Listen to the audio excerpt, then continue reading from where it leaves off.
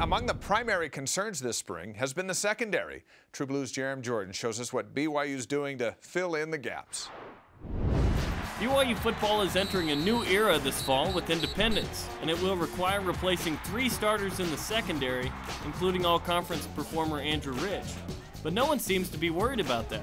There's a challenge on the table, and that's what football is, and this group knows it, and they're ready for it, and we're just going to be ourselves every day. You know, spring was really fun. You know, Coach Howe really worked us, and, you know, we got to a point where we got pretty good. I am unbelievably impressed with our secondary. From this year to last year, the windows have been tighter, had to have been more on point, had to really step up our game as receivers and quarterbacks. If Saturday's blue and white scrimmage starters are any indication of what to expect this fall, we'll see Robbie Buckner at field corner backed up by Jordan Johnson.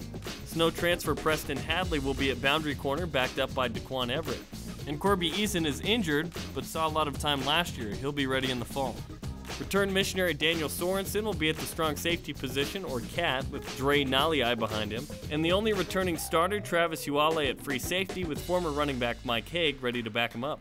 We have great leadership in Travis, for sure. Travis is a great leader. He's well respected, kind of like another coach out there. BYU's group of talented yet unproven defensive backs and safeties have created what BYU thinks will be some serious depth. This is probably the first year that I've felt confident as a football coach here that we're pretty close to having, as talented or almost as talented backups as the guys that are playing.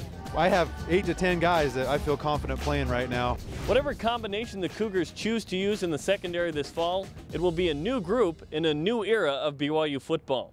Jeremy Jordan, True Blue.